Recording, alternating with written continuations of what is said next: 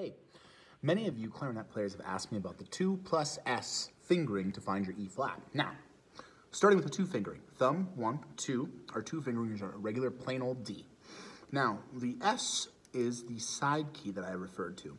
Now, if you take a look on the right side of your clarinet, right next to where your right pointer finger would normally be, you have 1, 2, 3, 4 side bumper keys.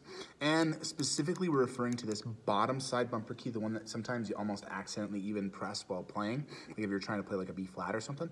So, that thumb, 1, 2, plus side key will give you your E flat. Great question, guys. Keep them coming.